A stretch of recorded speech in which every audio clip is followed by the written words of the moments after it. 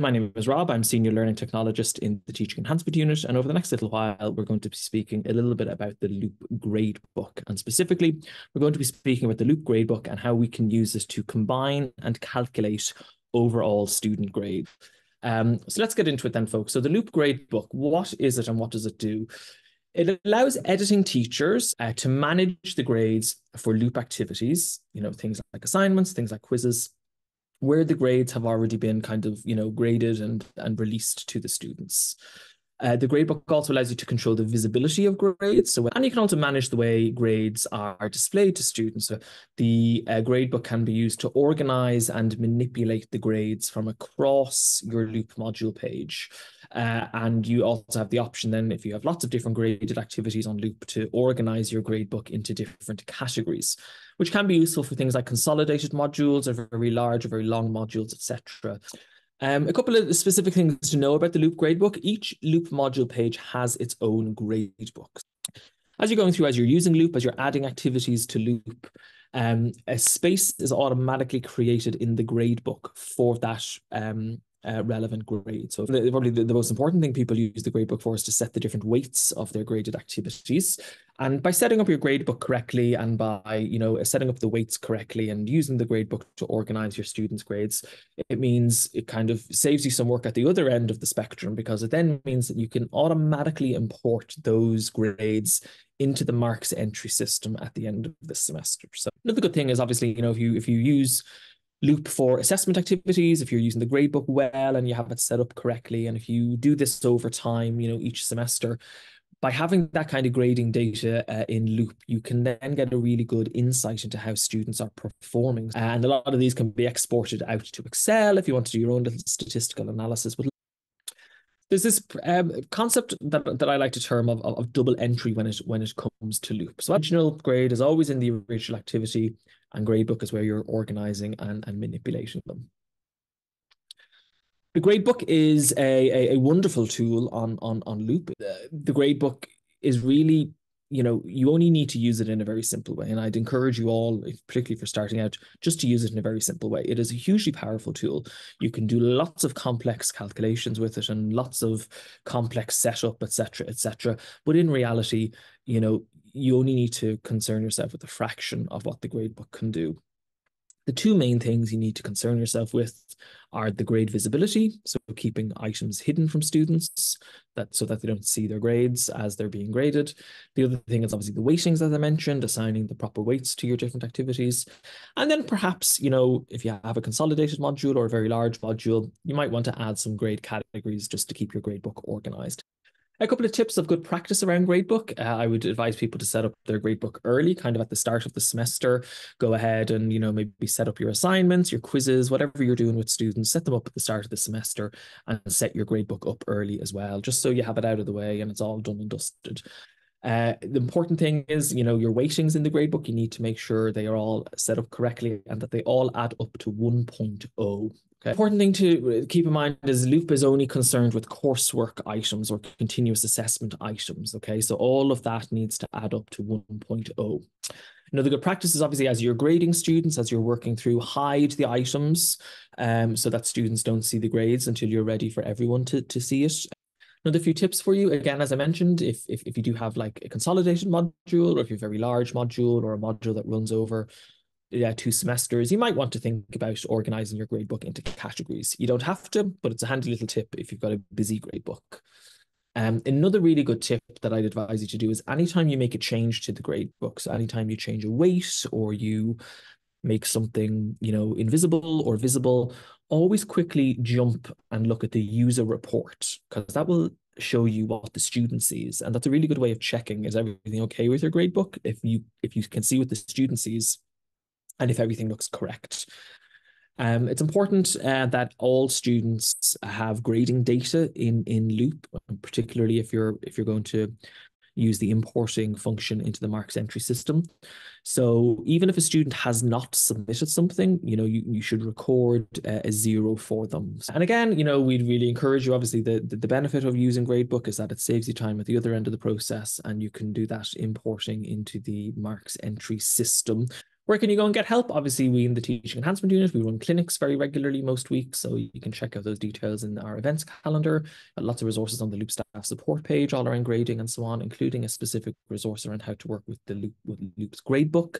We also have instructions here on how the marks entry system importing process works. And then, of course, if at any stage you need help, you can log a ticket at ISS. And just note that obviously we in the TU, our remit is to help with Loop Gradebook queries and setup and so on, all to do with the Loop end of things. However, if your query relates to the marks entry system, inputting of marks, etc., the academic systems unit are the unit in the university who look after the marks entry system. Okay, so I'm going to go on into a quick demo now of all of this. So I'm over here now on my Loop page. So we can see it's a Loop page, looks like any other. So let's go and look at the gradebook. How do we get to the gradebook? We look at our course top menu up along here, and we click grades, and that brings us into the gradebook.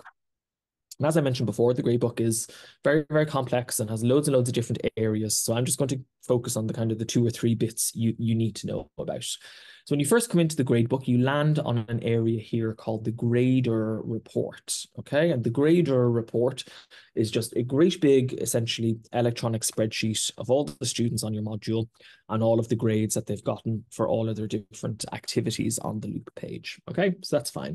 I don't want to look at that now. The first thing I want to do is go straight into my setup. All right. So the gradebook setup is really where you're obviously going to go and do your manipulation and your configuration of the gradebook.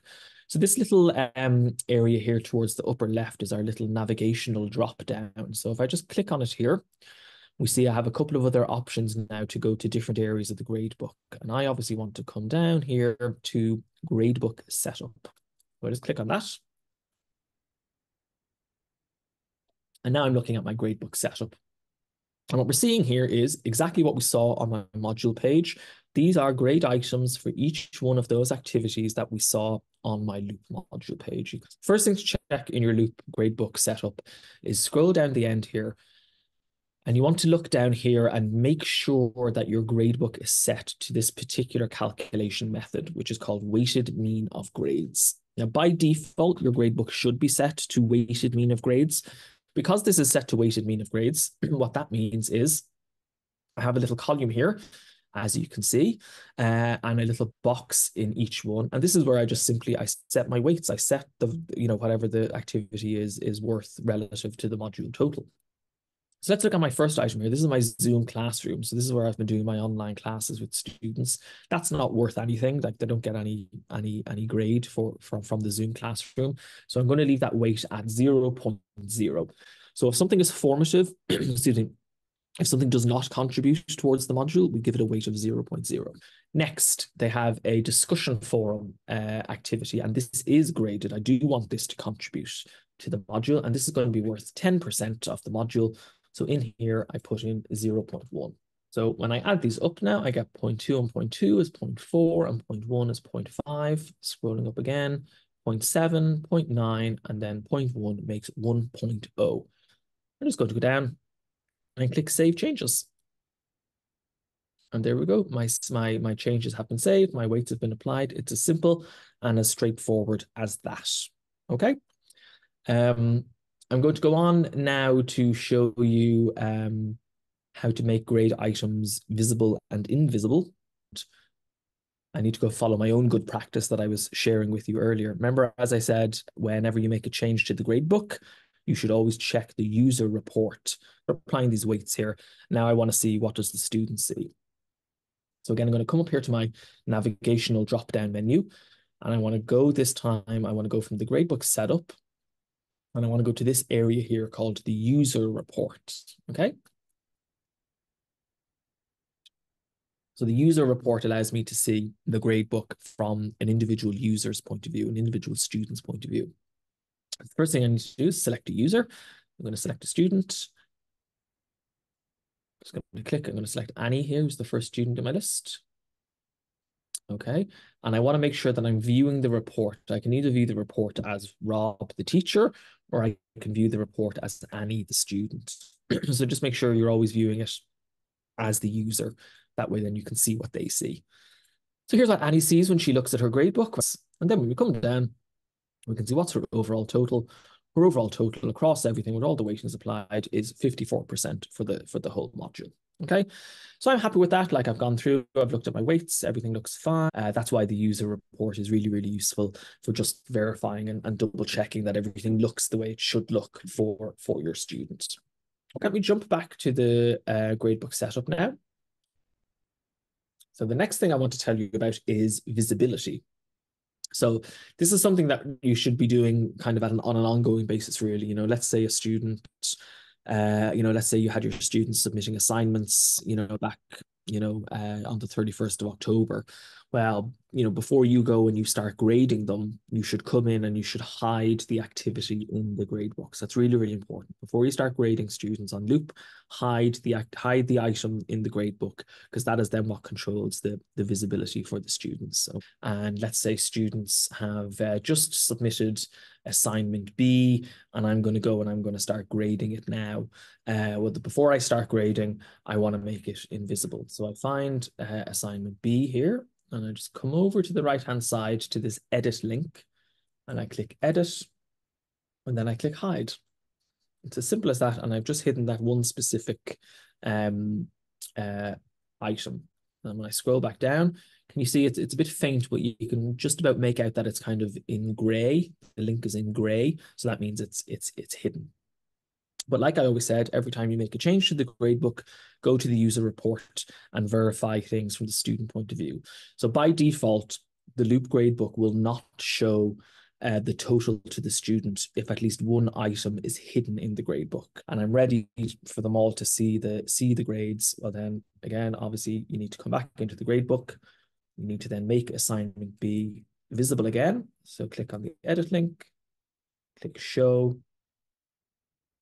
And then again, now that'll all be visible to the students, and you can go ahead and you can send out an announcement to them. I'm going to move on to the third thing now, grade categories. Okay. And grade categories are just a useful way of organizing your grade book. So again, staying within the gradebook setup, which is where I am, I'm going to come to the top and I'm going to click this button here to add category. Okay. And the only thing I really need to do, there's a few options here, but all you really need to do is just give the category a name. So I'm just going to call this topic 1, coursework. And come down and click save. And now I'm going to add another category for topic 2. Call this topic 2, coursework. And go ahead and save that. Okay, now when I scroll down my gradebook, I can see at the bottom here, I've added 2 new gradebook. You can see I have a little folder icon here and a little category called topic 1 and another little folder icon and a category called topic 2. So this idea of categories in your gradebook is kind of like the idea of folders and subfolders on your computer. You've now created some categories in my gradebook. I now have a new column over here on the left that allows me to tick and select a couple of items. There we go. I've selected those, and then I come down to the end and I want to go move selected items, and I'm going to move them to the topic 1 category. And there we go. Now I can see in my topic 1 category, I now have these 4 items are kind of indented and they're sitting in here within that topic. Fine. So I got topic 1, all my different bits in there, and I have topic 2, all my different bits in there. But what I need to do now then is, as I mentioned before, everything in the gradebook needs to add up to 1.0. So if I'm using categories, my categories need to add up to 1.0 because that's the total the gradebook looks for. And then within my categories, the different items need to add up to 1.0. So you're kind of just introducing a new hierarchy into the gradebook, if that makes sense. So if I look at my topic 1 category here is set to 0.0, but I now need to set this to 0.5. because topic 1 is worth half of the module. And then again, topic 2 is worth half of the module. So that also needs to become 1.5 or 0.5. And then, of course, within the categories, I now need to change because these items in the category are only adding up to 0.5. But they all need to add up to 0.1 because when I add the 2 categories together, they add up to 0.1 to give me my total. So hopefully that makes sense. It's just that hierarchy, everything needs to add up to 1.0 along the hierarchies. So essentially all I have to do is I just have to double these. So these now, and then again, come down here and choose save changes to save those changes. And then, like I said before, When we make a change, we check the user report. So that's all I really wanted to share with you here today.